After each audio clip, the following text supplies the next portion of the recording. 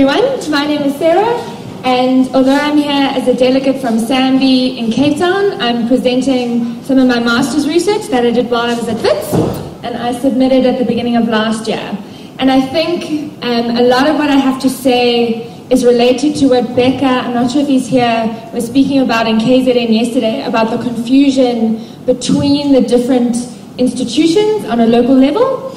And I hope today to leave you with a sense of how complicated these situations are in terms of management and the trade-offs that are involved in them. So, to give you some background, Bushbuck Ridge is in northern Mpumalanga. This is Kruger National Park in the east. This is Bushbuck Ridge, Nelspruit, White River, and Hoedspruit are there. Bushbuck Ridge local municipality falls within the boundaries of the former homeland Gazankulu. And because of this, all of the villages here are characterized by high population densities, low economic development, poor infrastructure, low education levels, high unemployment and poverty. And because of this, many households remain heavily dependent on natural resources, both for income generation and for domestic use. And one of these is firewood, which is the focus of my study. So firewood, as has been explained by a few people here today, is extensively used in a lot of Africa and in Bushbuck Ridge. It's a cheap energy source that is mainly collected from the communal lands or the communal veldt surrounding village settlements. And because of this, its cheapness, essentially, it remains extensively used despite many households having access to electricity. And this is quite an important point in this area.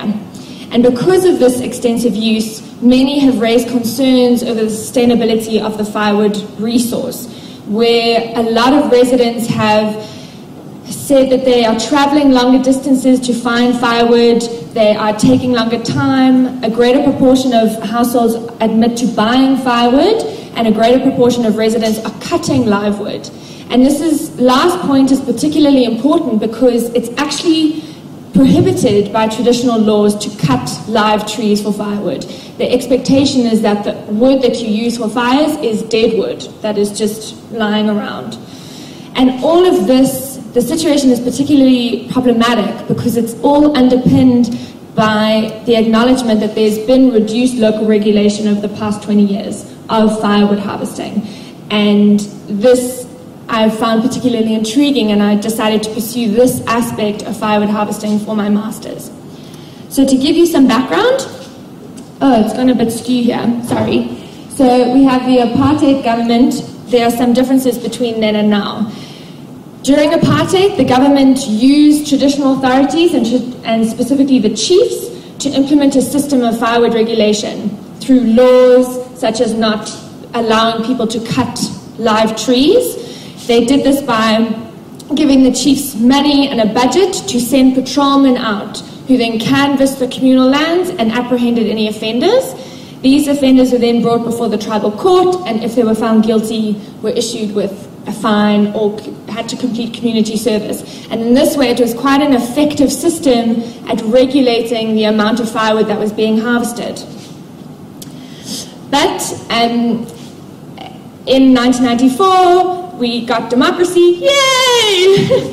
And with this, a lot of things changed in terms of the way that local governance was carried out. And I'm going to highlight 3 ways that are particularly crucial to natural resource regulation. So firstly was the implementation or institution of local governance structures. And I've highlighted here the role of the ward councils and the ward council, community development forums, which are village-level structures where there are representatives from different organizations and they come together and they try and drive village development. And above the ward council is the municipality. And so already we can see that there might be some tension arising between the traditional authorities and the new democratic institutions. The next thing that changed was that the government directed the money that was sent to the chief to these new local democratic structures. That meant that the capacity of the chief and his patrolmen to canvass the areas was very much reduced. And the third change was that it was officially recognized. Natural resource management became officially recognized as the municipality's role and not that of the chief anymore. However, firewood remains absent in the environmental portfolio of the municipality. And so what happens here, all my shapes have gone all funny, sorry. Institutional gap. An institutional gap has arisen between the traditional authorities and the ward councils in terms of firewood harvesting. So who's in charge? Is it the chiefs who have no money? Is it the ward councils who don't see firewood as their problem? What's happening? And this is the question that I wanted to pursue, is who is in charge of regulating firewood harvesting? And so the aim of my project was to uncover the roles and responsibilities of the traditional and democratically elected leaders. And I did this by focusing on what the leaders say their roles were and what the community saw their roles were. And I did this by going to 6 villages that fell under 2 chieftaincies. We've got Islington, Burlington and Cottondale, and New Forest, Alderstone and Mary Pebble Stream. And they share similar biophysical and socioeconomic conditions.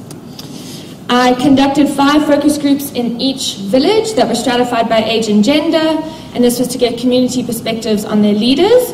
And then I also did interviews with each of the leaders at the different levels.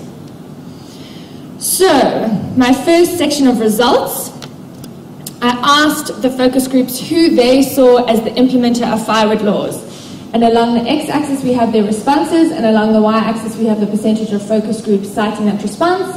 And clearly we can see, with over 70% of the focus groups citing the chief as the main implementer of the firewood laws, that already he is seen as a primary institution in this system, with the second being the chief and the induna combined. Oh, and I forgot to say, for the purposes of this presentation, I've pooled all the responses of the focus groups together. Although there are some village level differences, by and large they show a similar governance situation. So that's the first sort of indication of where we're going. The next thing I asked is the focus groups to rank the institutions in order of importance, with the most importance being given a score of 9 to the least, or if they were not acknowledged at all, given a score of 0. I then averaged these across the focus groups and across the villages, and this is the table that comes up with the institution mean rank score and the range of scores that was generated. So firstly, we can see once again the chief had the highest mean rank score, where he was consistently cited as either the first or second most important institution in firewood regulation. Next, we see the role of the induna, or the local village headman. He got the second highest mean rank score, but interestingly, he shows a higher range of values.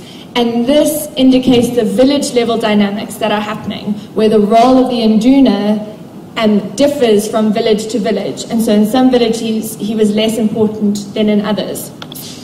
And finally, all these other institutions, the community members themselves, civic association, CDF, provincial and municipal government, they all scored incredibly low, 2.5, 1.8 compared to 8. And so we can already from this see, chief is the most important, an added layer with the induna, where civic government is very lowly ranked in importance. Finally, as part of this, I asked them each to explicitly describe the roles of the leaders in terms of firewood harvesting, and I clustered these into 3 categories. Those that have no responsibility, intermediate or high. No responsibility is pretty self-explanatory. Intermediate suggests that this institution has a role to play, but they fall under the authority of a higher power, such as you can report illegal harvesters to someone else.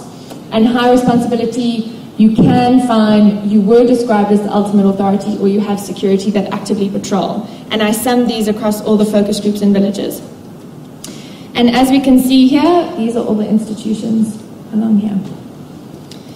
Once again, the chief is every single one of his duties fell within the high responsibility category. He could fine, he was the ultimate authority, and he has security that actively patrol. And interestingly, no other institution was described as being the ultimate authority in firewood regulation. The next, the highly varied responses of the Nduna. Once again, when you break it down into village level, you see that all the answers cluster out. And so in the villages where he was ranked very poorly, he was assigned the no responsibility in firewood regulation. And finally, all the other institutions were mainly described as having no responsibility. So the same ideas are being carried through, with the chief as the important, Nduna second, but village level differences, and civic government very little responsibility. So what does this mean? The amount of certainty with which and the amount of consistency with which the chief was described as the ultimate authority tends to indicate that there are some governance systems in place. The chief is most important, the Nduna is important on a village level, and the civic government has very little responsibility in firewood regulation. So this is a good thing. It seems to indicate that the gap in the roles and responsibilities between the democratic structures and the traditional authorities is a lot smaller than what we thought. But the story doesn't end here, because when I asked around the actual systems of regulation, so who needs a permit to harvest firewood? How do you go about getting it? How much do you have to pay to get one? What are the firewood laws? What happens if you break the law? All those kind of questions around the system. There were a whole host of answers that meant that I couldn't even generate tables or graphs because there was so much variety. And so in terms of the system, there seems to be a lot of confusion and a lot of uncertainty about what's going on. And using this, and from the discussions held with focus groups, I get the sense that while everybody knows the roles of the institutions, the systems are not being implemented. And it's quite disheartening to know that these systems are not being implemented. And so I wanted to know why that was happening. And so I turned to the leaders and I asked them what the biggest governance issues they faced were in terms of firewood regulation. And these are the top 3 responses, with the responses at the bottom and the frequency of leaders' responses along the y-axis. And the third most important or frequently cited issue was threats to security. So the few patrolmen that they did have were going out into the communal lands and were being attacked or threatened with bewitchment or threatened with death by harvesters out in the field, which meant that the patrolmen were then avoiding certain areas out of fear for their lives, which is a big governance issue, because how can you regulate something if you can't monitor it? And then the next 2 are quite interlinked. They're biggest governance issues of can't afford electricity and disregard for firewood laws.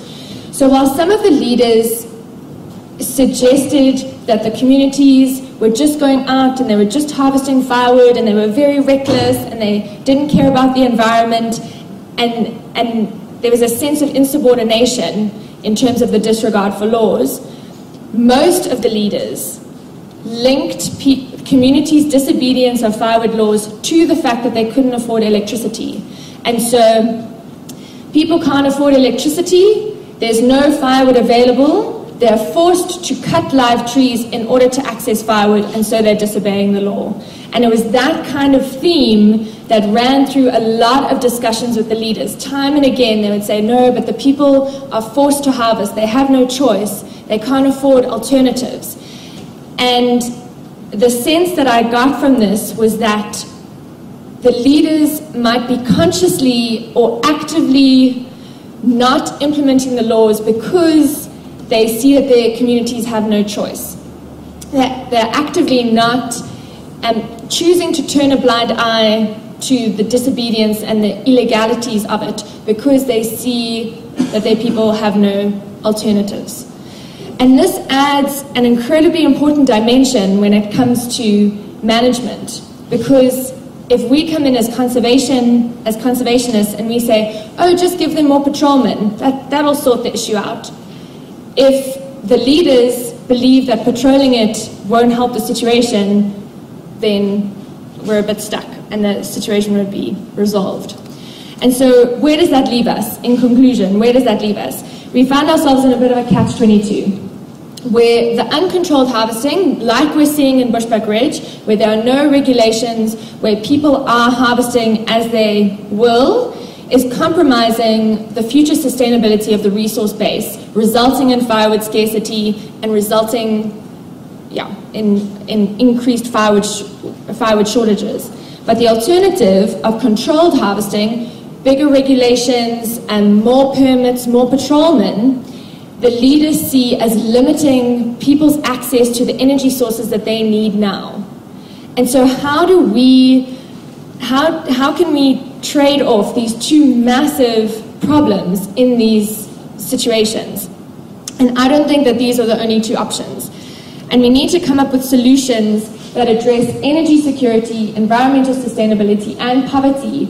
And they sit in the sweet center here of this Venn diagram. And I think some situations, I would recommend the institution possibly of coppice programs, such as mentioned by Mr. Geldenhuys, or rotational harvesting programs. And I would recommend the use of traditional leaders in this sense because they are already an established authority in natural resource regulation. Thank you.